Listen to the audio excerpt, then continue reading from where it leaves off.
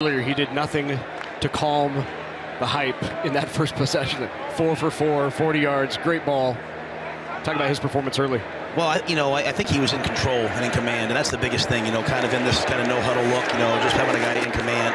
We might be out. Look out. Here's the transfer from Wyoming and Texas. Nayor with the grab. But you see Dylan's rhythm out there. You see his tempo. I mean, nothing's too big. He's in control. Bad plays are going to happen. We had the tip pick down there in the red zone. But I love the fact he moved the one offense, he moved the two offense. He's doing a nice job out there so far today.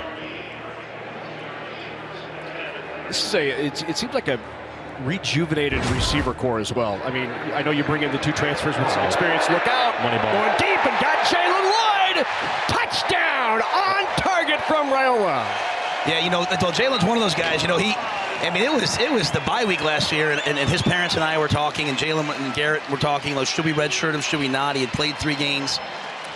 The second half of the year, there wasn't probably a better dynamic receiver in the league other than Marvin Harrison Jr. And so now he has a set, he's going to turn around on Monday and go to track practice and get ready for Big Tens next Saturday. So we had those guys in the room. They're growing up, adding some guys in, and I think you can see the explosive nature. All 3 of his touchdowns last year went for 58+.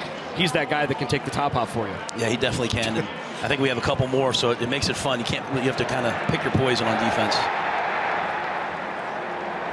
Coach, I want to talk about the iPads and how that's being used on the sideline. And also, are you guys using the communication with the quarterbacks in their helmets? I'm noticing they're making tremendous calls at the line of scrimmage. The pace and the tempo and the progression is really something today. Yeah, we're using all the communication. The company is a Lincoln-based company. So we actually had this last spring and used it, hoping that this rule would pass and kind of getting ourselves used to it. It goes up until 15 seconds, gives the coordinator a great opportunity to talk about what he's seeing, but you can't do too much. You have to let the guys play. So they make most of the checks, but let's say we come out and it's a 2 high, 1 high deal, and all of a sudden it's man, he can say, hey, go to this. So luckily a lot of our guys have been in the NFL. They're used to doing that coaching-wise, and we're just preparing these guys at a high level, I think, to when they get to the NFL, do it. And I think all of college football doing it is a great thing. So what is it about the receiver group? We just saw Jaylen Lloyd go deep. We talked about the 2 that you added.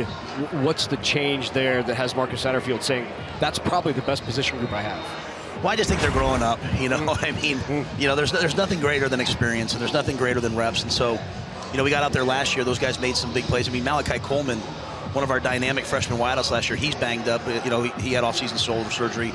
He's up to like 218 pounds. I mean, can't wait to get him out there. So I just think their confidence and, making plays is contagious. When you see someone make a play, you start to think, I'm going to go make this play.